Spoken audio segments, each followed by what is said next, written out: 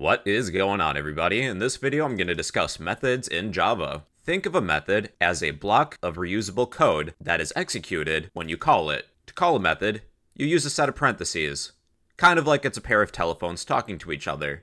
Why are methods useful? Well, with a method, you can write some code once and reuse it whenever you want. You just have to call it.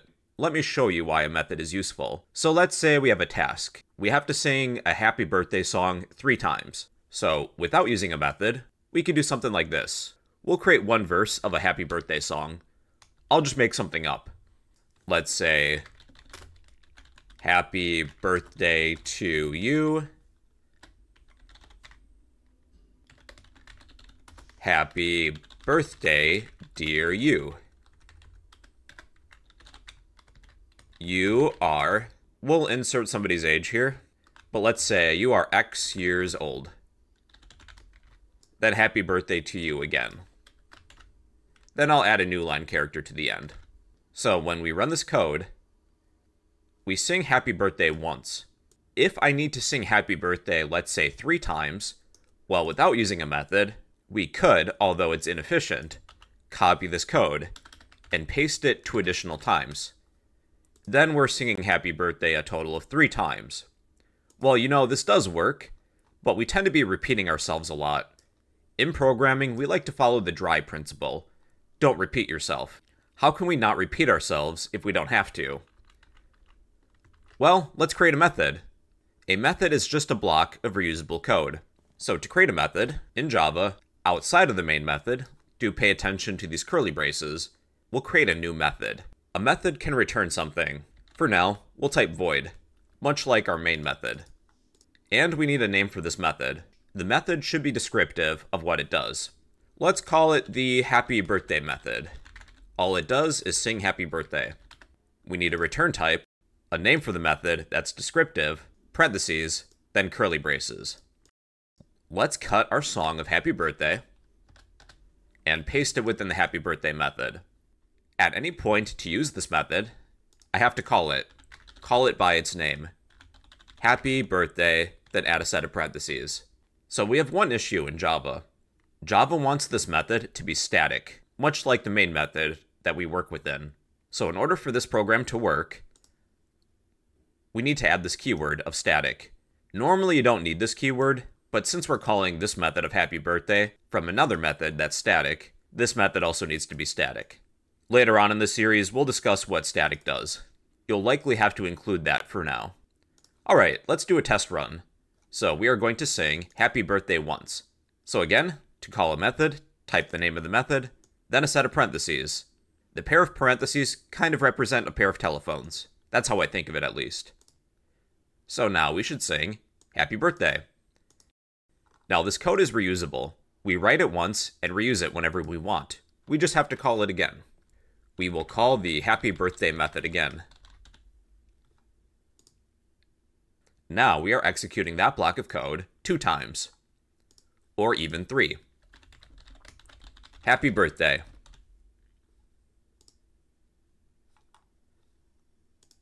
One thing you should be aware of is that methods are unfamiliar with any variables declared within other methods. So let's say we have 2 variables, a string of name, type in your first name, whatever it is, and an integer of age. Set it to be some age. If I was to use these variables within my happy birthday method, well, the happy birthday method actually doesn't know what these are. So let's attempt to use them and see what happens. Within our happy birthday song, let's convert this print statement to be a printf statement, and we will insert our name variable. Replace you with the format specifier, and we are displaying a string. See, we already have a warning. Cannot resolve symbol name. I'll attempt to run this code, and we'll see what happens exactly. Java cannot find variable name. Methods are not familiar with variables inside of other methods. If we live in this method of main, if it's our house, so to say, we can't see what's going on in our neighbor's house. One way in which we can solve this is to pass arguments to this method. From one method, we can send information to another method. These are known as arguments. So when we sing happy birthday, within the set of parentheses, within the pair of telephones, we can pass a value or a variable. So let's send our variable of name to this method of happy birthday. Anything that you send a method is known as an argument. But we have one issue though. Our method of happy birthday isn't set up to receive arguments. If you send any values or variables to a method via arguments, you need a matching set of what is called parameters. Our happy birthday method isn't set up to receive these arguments. We need a matching set of parameters. To set up some parameters, we're going to list the data type of what we're receiving. We're receiving a string value, so the data type is going to be string. And then we need a name for what we're receiving. It doesn't have to be exactly the same, but it might be helpful to keep these consistent. So let's perform a test run.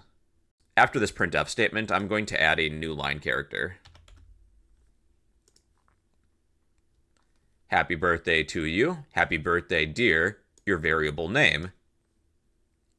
So if I was to change my name to, let's say, Spongebob, we'll insert this value at this location within our method. Happy birthday, dear Spongebob. Let's also pass in our variable of age. So any arguments you're sending to a method, you're going to comma separate. However, we need a matching set of parameters. Our method isn't set up to receive this variable of age. Let's perform another test run. So we have an error. Actual and formal argument lists differ in length. We need a matching set of parameters to the arguments we're receiving. Not only do we need a string variable, we need an integer variable, because we're receiving an integer. So let's say int age. We'll insert our age variable right here. We're displaying an integer, so we need %d. This will be a printf statement. Then I will include a new line character. We are inserting our age variable. Let's say Spongebob is 30 years old. Alright, let's see how this works now. Happy birthday to you. Happy birthday, dear Spongebob. You are 30 years old. Happy birthday to you. So with these parameters, you can rename them. When you receive these arguments, just be sure that the order and their data type is correct. For example, we could rename name as, let's say, birthday boy. You know, this would work too. Spongebob is the birthday boy. The names of your parameters can be different from the arguments. Just be sure that you get the data type correct and the order in which you receive these arguments. Let's replace the name of Spongebob with Patrick. Patrick will be 38. So now with the happy birthday method, we're inserting new variables. Happy birthday, dear Patrick, you are 38 years old.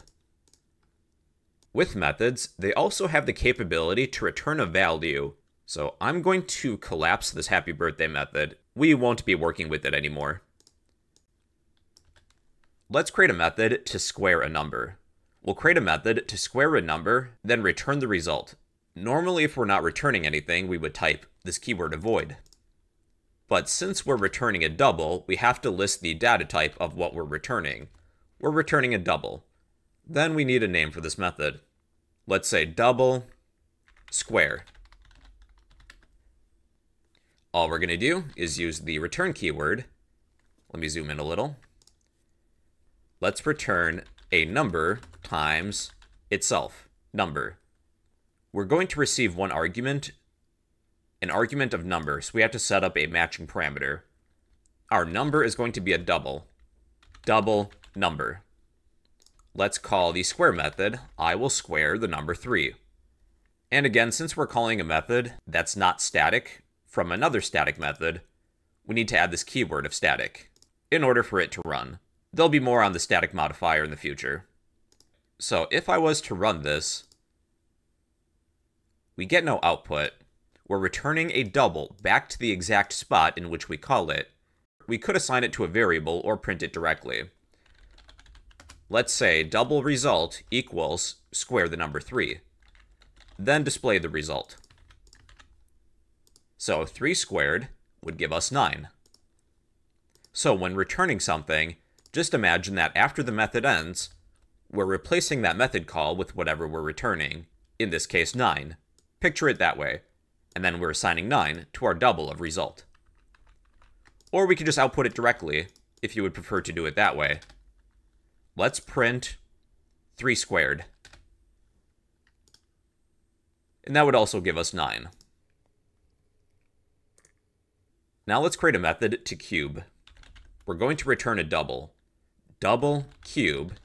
We have one parameter. A double of number. We're going to return our number times number times number. That would cube a number that we're given. And again, we need to add static because we're calling a method from another method that's static. All right, this time we will call the cube method and return the result. So 3 cubed is 27. 3 times 3 times 3 is 27. One last example. We'll create a method to return a full name after being given a first name and a last name. We're going to return a string. We'll call this method getFullName. We'll have 2 parameters, a string of first for first name and a string of last for last name. We're going to return our first name plus a space to separate them plus our last name of last. And again, we have to add static. Okay. Let's declare a string variable of full name equals call the getFullName method, then pass in some arguments. Let's pass in Spongebob, then for the next argument, SquarePants. And then we'll print the full name. Print full name. Our method returns one long string of Spongebob SquarePants. The return keyword will return a value after the method ends. It will return that value back to the place in which you call that method. After this method of getFullName is complete, just imagine that we're replacing it with one long string of Spongebob SquarePants, like this, and then assigning it to this variable. Okay, so I lied. I have one last good example to give you. We'll create a method to verify a user's age. Normally, in the United States at least, you have to be 18 or older to sign up for things, like a credit card. We'll create a method to check a user's age. Again, we're going to use static, because we're calling a method from another method that's static.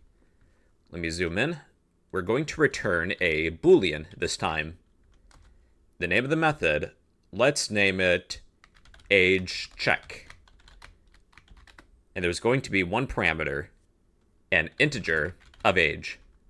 If we're going to do an age verification check, we could use an if statement. So within our method, we'll write an if statement. If our age parameter is greater than or equal to 18, then let's return true. Else, we're going to return false. This can be simplified to the following.